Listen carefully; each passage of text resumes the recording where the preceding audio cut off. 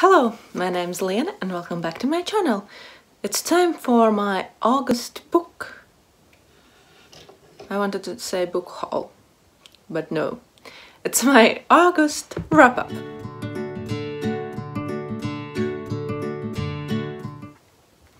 Well, I read 10 books in August. That's quite a lot, but I didn't read all the books I was planning to. So, August was Newts. I finished my Newts. I read all 7 books to pass all the exams I needed for my magical career. That was a librarian. So, let's look at the books I read last month. I'm gonna look at my reading journal. Here is August. I started with, there was a readathon weekend cram that I failed. I didn't finish any books for it, but I started one. I read Misbehaved by Katie Cayley. You could check my vlogs out because that was such a disappointing read. I didn't like the relationship. The plot was really similar to the other book by the author I read that was Misunderstood. So I really didn't like the book. I just hated the characters and how their relationship was, and yeah, I don't really want to talk about the books I didn't like that much, but yes, it was a really disappointing read. So let's move on to next book. That was The Little Witch by Ottfried Preisler. I read this for Newts. This was for my A in History of Magic. This is a children's book, as you can see from the cover, and I really like this one. It's about this little witch that at the beginning of the book goes to this witch thing that happens every year, and she's too young, so she's not supposed to go, but she's like 120 something years old, but she's too young for that. And she gets caught and she gets punished. She has to walk home. They take away her broomstick, and then she will have the evaluation 1 year later, so she has to be a good witch. And the book is about how she does the things that she thinks good witch has to do. And she has a little sidekick, a crow. Was it a crow? Yes, I think it was a crow. But yeah, this is a really lovely children's book. The next one I read for basically readathon. It was 24-hour readathon hosted by basically Brit, and like you have to read a book that's been on your TBR for a really long time. So I finally finished the book I had on my currently reading shelf on Goodreads since February, and that was this one. It's my friend Martin Schfreimanis. It's a biography, and I kind of hated it, but I didn't like it because of the way it's written and the way how the person is shown there.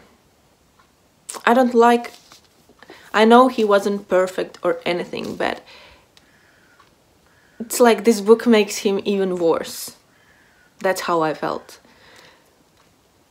But yeah, I like the inserts of pictures and mentions of songs and concerts it made me want to listen to the music, and I remembered the concerts I went to, and this book made me cry because he died at 33 years old in 2011, and he was the lead singer of the band I loved. Yes, I still remember the day he died really, really well. The next book I'm going to talk about is Empress of a Thousand Skies by Rhoda Bellezza, and it was for A in Defense Against the Dark Arts, and it's this one. There were two perspectives. One was this princess who like goes on a run because there was attempt to kill her, and she knows who did it, so she starts her mission to kill him, the killer of her family, and attempting to kill her. And the other perspective is this guy from reality, like TV show, and I kind of was confused about that side. And the romance that was there, I felt it was unnecessary and too insta-lovey. And yeah, that's kind of ruined the ending a bit.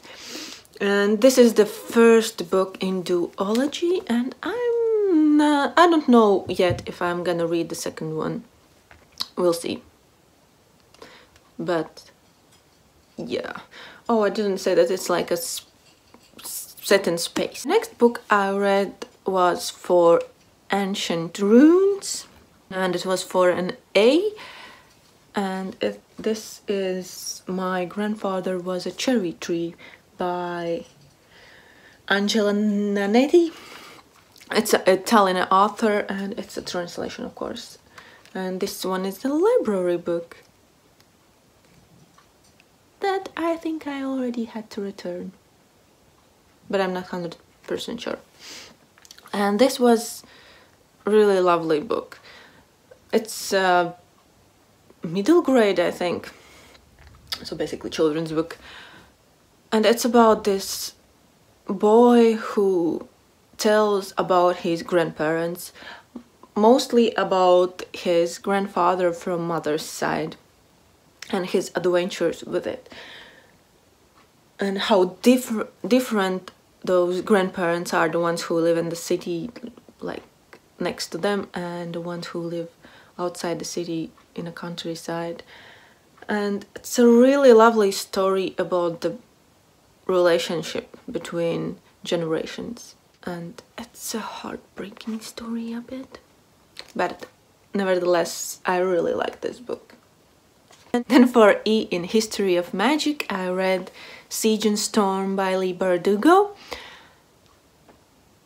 and I read the first book at the end of last year, and I remember the book was okay, but this time reading I enjoyed the second book much more than the first one. I don't know why, maybe because I was in a better mood for fantasy or something, and I think I had quite low expectations for the book, since almost all I've heard about the book is not so good. A lot of people tend to not like the Grisha trilogy, and especially the second book.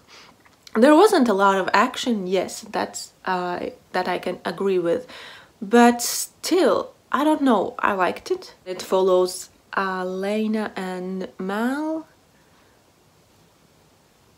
on their journey, and they meet the Nikolai. That's the one I've heard so much about, that it's people's favorite character, and I can understand why people love him that much.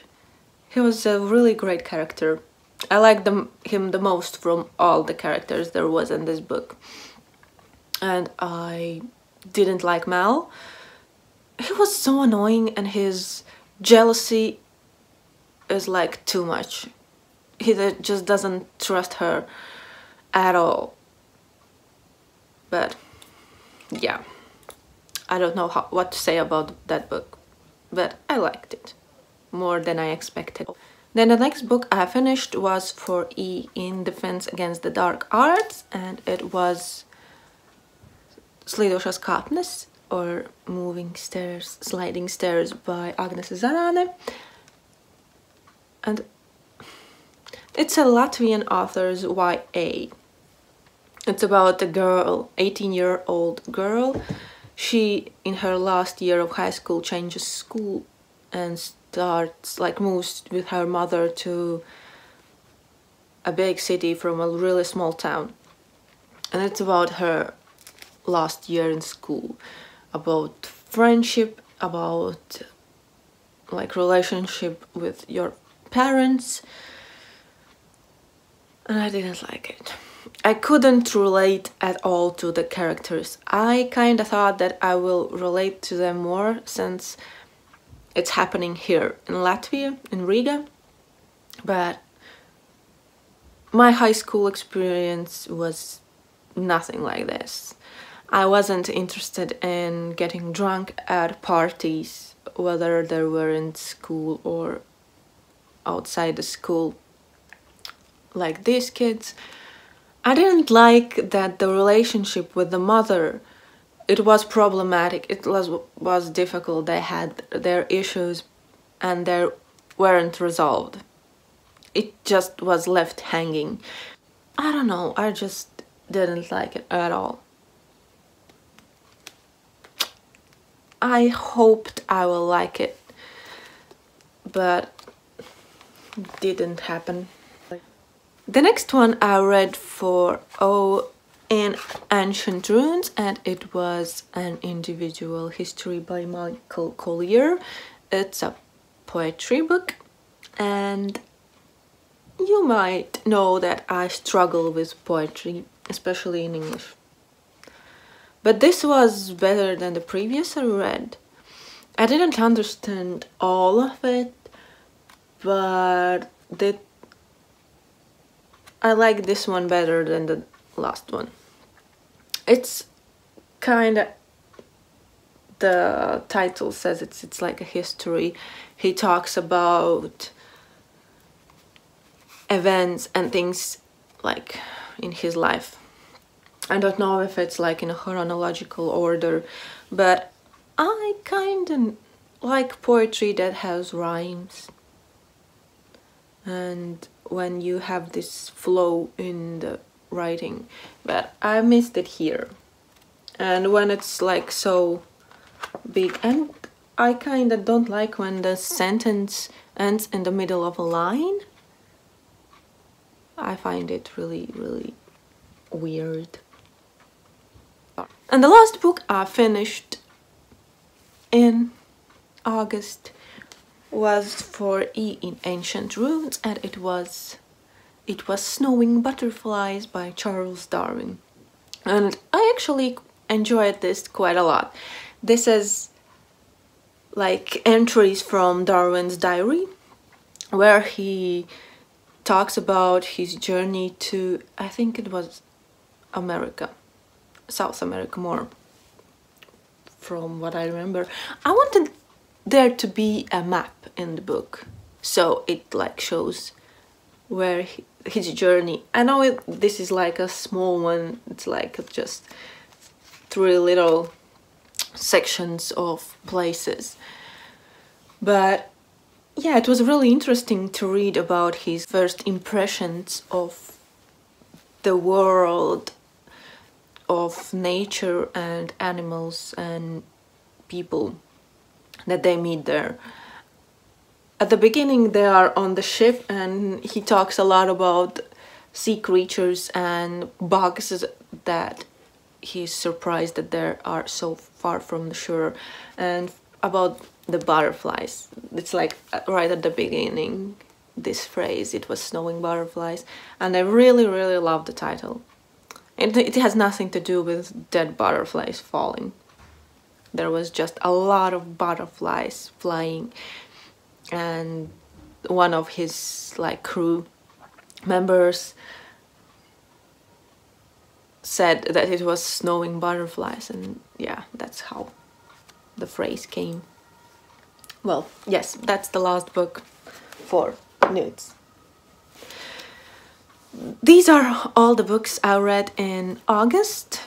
I'm so glad I finished my nudes, but I had to change 2 books from my initial TBR because I really wanted to finish, and if I hadn't changed them I would have failed because I didn't read for 1 week at all. I had a vacation and we went on a road trip and I didn't have time to read then. This is it for the video. I hope you enjoyed it. Please leave a comment in the comments down below telling me what you read, or if you have already read any of these books.